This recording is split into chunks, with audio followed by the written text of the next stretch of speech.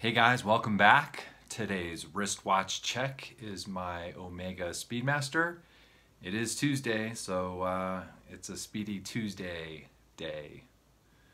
So, beautiful watch, highly recommend it. It should be on everybody's radar screen. Okay, enough of Speedy Tuesday. All right guys, today we are going to talk about vintage watches. And I have a great example here of a vintage watch of a company that doesn't even exist anymore. This is a Clinton, and I think it's a world timer. So let's take a look at it, get up close on it, and talk about the virtues of some cool timepieces without breaking the bank. So the history on the Clinton Watch Company is information is hard to come by. Let's just throw that out there right away. The only thing that I can really come up with is some information by Hodinkee. They happen to be selling another Clinton watch, and they threw some information up. Apparently, the company was started by a Russian immigrant by the name of Hyman Wine in 1922 in Chicago, and he basically just built his watches from the finest Swiss movements. And I don't want to get busted for reading word for word. Otherwise, I will get the Scottish Watches dudes on my ass for reading word for word. So let's just say that Hyman started the company, and in 1960s and 70s it was moved on to his son Irving. And you guys know what happened in 1970s. The Quartz Crisis hit, and apparently the company was moved to Neuchâtel, Switzerland, and didn't last much longer after that, because then it moved on to the US Virgin Islands. Probably for some tax purposes, I'm guessing. Okay, so the diameter of this watch is 38 millimeters wide.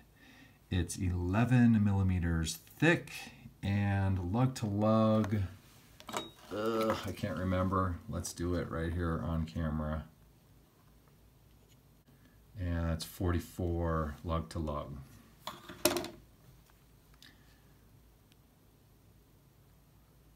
So definitely a vintage watch. This is a manual wind. Beautiful red arrow on the second hand. If you take a close look, these numbers and indices are applied, and they're fully loomed. So this thing must have been really bright back when it was first made. I mean, it's just the detail on the numbers and the applied indices, really nice. And the in the date window there, it's kind of neat how the date is in red font.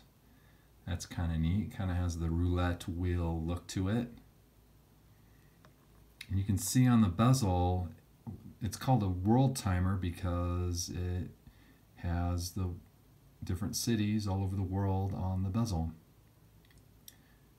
Greenwich on top, Paris, Tel Aviv, Moscow, and hey, look at that, we've got Denver down there. So it's got to be an awesome watch. Let's take a look at the side of the case.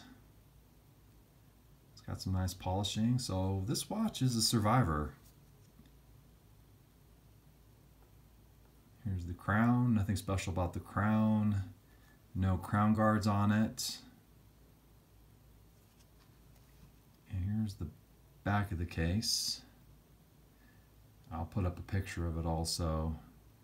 It says here that it was 6 atmospheres tested, and that it's a Swiss case.